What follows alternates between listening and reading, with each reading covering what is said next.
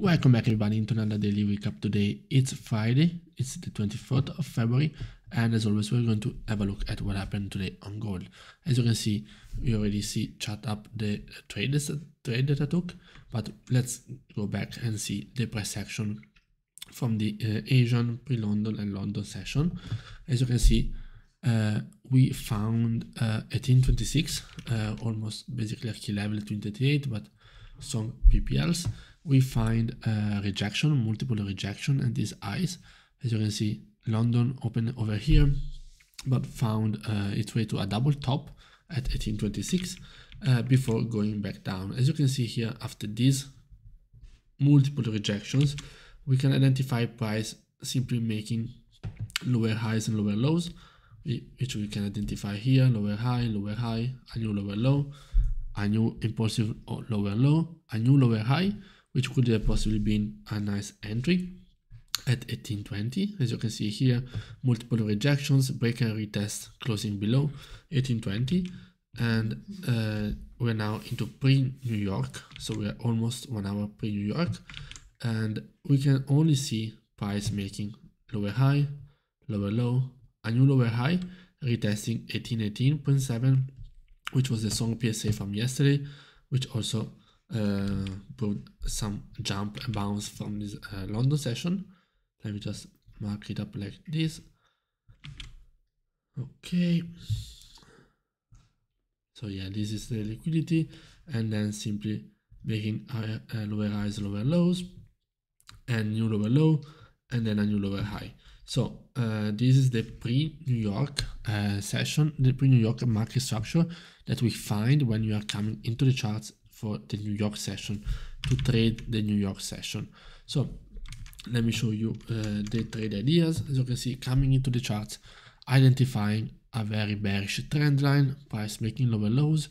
So I was looking for the full possible 75% retracement of this overall bearish move around 1822 and 1821, or a retest of 1820 key level and the previous PSA, the PSA that today was very strongly used as a retest, or possibly 1818 for a possible retest. So also as well here 1814 possible buy area, 1813 sorry, or sells below 1812.5.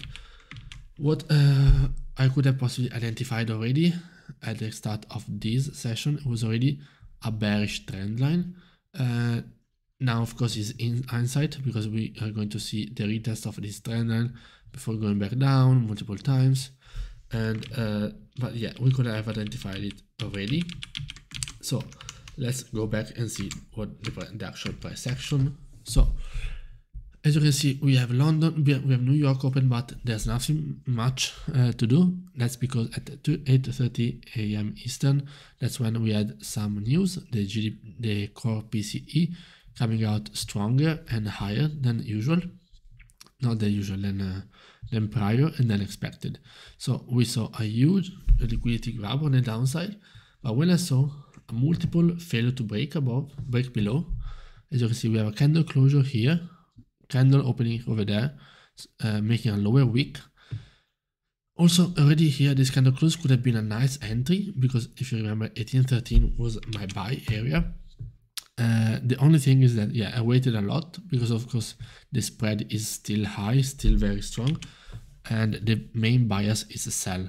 But when I saw also this bearish candle failing to break below, and the very next one making a lower wick and then being bullish, I said, okay, let me take advantage of this liquidity and volatility, sorry, and I took advantage and took one buy over here on the upside for like 18-20 pips, closing it, and actually at a very good point, closing it when I saw multiple rejection at these previous lows, these previous highs on the left hand side. And again, what we see, we can identify that the trend line is being respected, the market structure is being respected, and also matching with the fundamental catalyst. Of course, a higher PCE, which means possible higher rate hikes in the future from the Fed. So this was the first trade. After all, I failed to take these cells, because it was a little bit, I was looking also for this retracement, but when this went above it, 75%, it was still very messy. I didn't take the cells over there, I was not looking for them, but it was very strong. This candle closure was strong and giving confirmation for like 30 pips, 40 pips scalps on the downside. And we can see that the key level 1812.5 gave some strong rejection. So at this stage, I was, if you remember, I was looking for cells below 1812.5, and what I was looking at when I saw this, of course I was waiting for the candle to close compared to yesterday. So when I saw this candle closing bullish, I identified a possible double bottom and the rejection of this key level and exhaustion from sellers. What I didn't do was actually entering buys, and I actually simply waited, and then I saw this candle movement. The price action is not as strong, but there was enough range on the upside, so I wanted to take this buy scalp. The only thing is that, of course, the price action after this impulsive move was like 7-10 pips. When I saw this rejection, that's when I closed it for another profitable scalp. Of course, this entry over here would have been absolutely nice, 45 pips up to the previous highs. But what we can see is that, yes, I was looking for buys, but it's actually counter trend. So I was not staying on the sell side, even though the market structure was still showing me sell pressure. I was not being patient and waiting for the proper confirmation, like this rejection of the same key level, PPL, and matching the trend line. So I took one buy. It was a win, yes, but it was not the prettiest, because I could have had a much easier job moving on the side of the trend. If I just waited for this candle rejection, would have been 40 pips. If I waited for this candle rejection, would have been 50 pips. And if I waited for this candle rejection, yeah, would be even 30 pips more. So I still failed to stick to one bias, but that's still fine, as long as I can manage the price action. Because, for example, here I took one buy and I closed it here for a small profit. I took another buy and I closed it for a small profit, understanding the price action, so it's not staying emotionally connected and actually attached to a trade, which is actually good. Then I took one risky sell below this area. The price action, as you can see, the candles are showing me many wicks. They are not full candle bodies, so I saw that the price action was not optimal, but I used a very small lot size, and I took just a minor loss. I had the stop loss above this previous candle, and it took me out without any issue. I already accepted it. We can also see that this is probably a 50% retracement or even more. Yeah, this candle happening after New York Stock Exchange, if I was only looking for sells, could have given me a nice scalp. And this is actually a very nice story, and I will talk about this candle here because that's something that I saw live. It's just that it didn't happen. I will talk about it in a minute. And yes, this entry would have been like a 50 pip. After that, what I saw was, okay, further rejection here. So I saw this rejection at, this is around, let me just do like this. Yes, that's because, yeah, I remember that was a 50% retracement. That's also the same PSA. So when I saw this rejection overall, I took a sell at this level, taking advantage of the volatility, and at 4 we have the Michigan consumer confidence, consumer sentiment, which came out much better. So I was playing the dollar strength after it. So I took my sell here when the candle flipped, and I took my 10-15 pips to the downside for another quick scalp. That was the last trade of the day. After that, we can see that market maintained bearish market structure, but failed to make new lows below 1810. So yes, we could have had some other quick scalps on the downside here.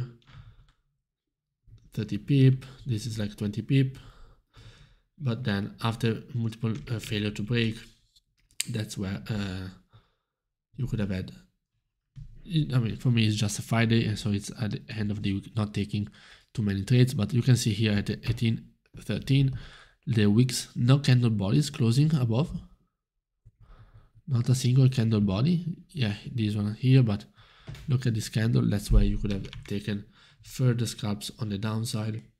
30 pips, another retest of 18:12, 30 pips, very slow, but still going bearish for more than 20 plus pips.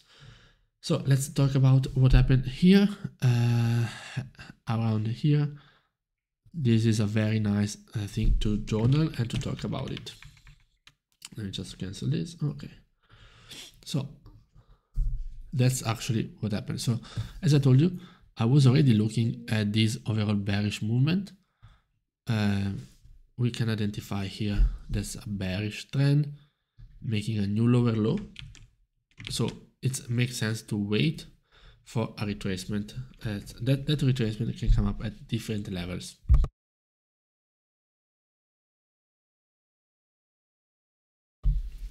The one that does one, that 50%, which does not match any price action of the market structure, because 50% is here in the middle of anything.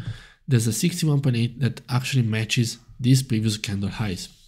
So what I was looking for was exactly, and I placed a sell limit at 1814.87. Now there are two things. One is that I canceled this sell limit because I was scared. I got the fear of, I don't know, being wrong, or of just seeing the price go back up, and it would have not been triggered anyway because of like 1 pip, but that was absolutely amazing. That price would have gone amazingly well. The scalp would have been on the downside, just from this high. If you can see on TradingView, it's saying that it reached 18. The high is 1814.82. My sell limit was 1814.87. But I cancelled anyway. So also on my feed, it was not reached. That level was reached at like 0.72, and yeah, that would have been a nice, to the downside, 40 pip scalp. Yeah, that sucked a little bit because of what it means to be scared of it. But anyway, I should have entered manually because there was multiple confirmation. This candle already showing me confirmation that there's a rejection at this level. I could have entered manually, and even for less pips, as you can see, it will have ended up with like 15 pip stop loss. That will be still a 30 pip win just to the previous lows. So that's absolutely something that I should have done manually, but I had my mind just stuck on say, well, why did I do that? Now let's see if it actually goes in the right direction, blah, blah, blah. So that's just a bunch of bullshit. And yes, that was really nice.